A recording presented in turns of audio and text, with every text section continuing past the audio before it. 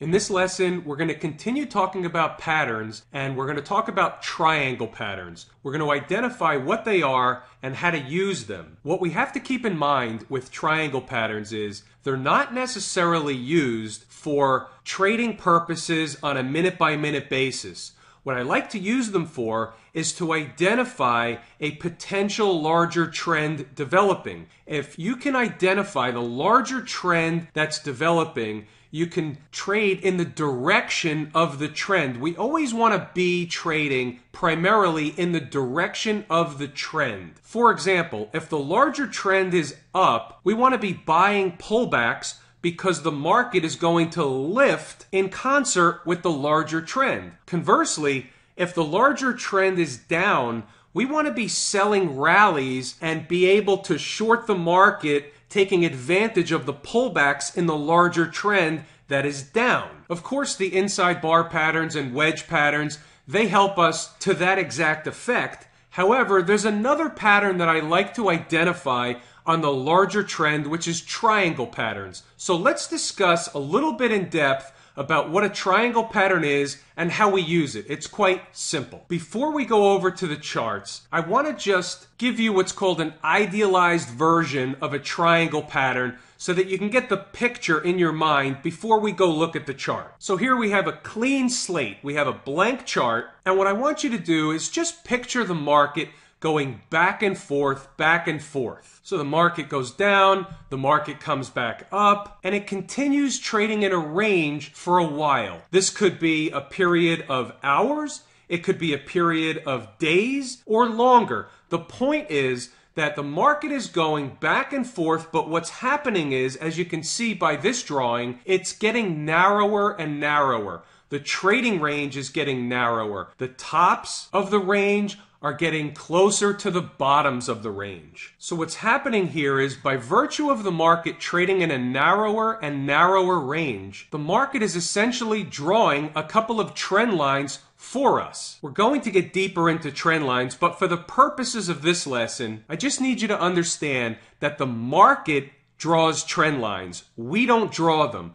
We only connect the dots. The market is the one that actually draws the trend lines by telling us certain price levels are important. Let me show you what I mean.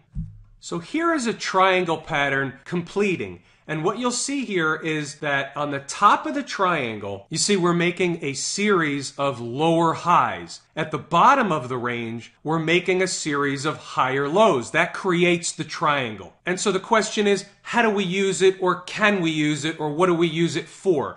And it's quite simple. If, for example, in this diagram, the market was coming from a higher point and then began to develop the triangle, the likely scenario, and again, not 100% of the time, nothing is, but the majority of the time, what you would find at the end of the triangle is the market would resume moving in the direction from which it came. And keep in mind, if the market came from a higher level and consolidated like you're seeing here in this diagram, and then went lower, you could say, well, that was a bearish wedge pattern or a bear flag pattern, a bearish consolidation pattern, and you're right.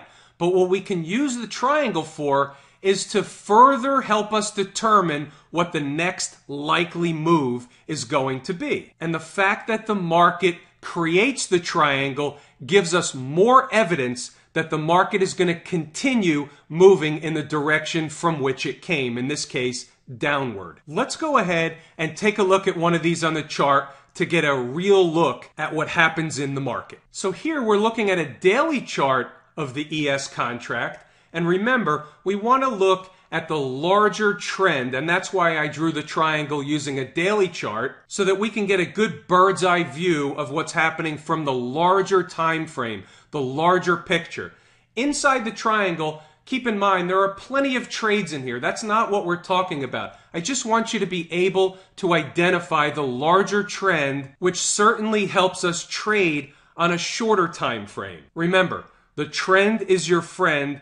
We want to be trading in the direction of the larger trend. That's what makes our trading life easy, or I should say easier. Nothing about trading is easy, but easier. So as you can see, we're at the top of a market here, and then we had a nice leg lower, and the market began trading in a range, making a series of lower highs and higher lows, forming the triangle. So if we move the chart over, you'll see what happened when we got to the end of the triangle, or in this case, close to the end of the triangle. We broke lower out of the triangle and the market continued lower. So when you draw a triangle or you find an area on the chart where the chart is essentially drawing the triangle, you're just connecting the dots, you'll know the closer you get to the end of the triangle, the apex of the triangle, that's at the point in which you know the market has to make a decision and break out of the triangle one way or the other.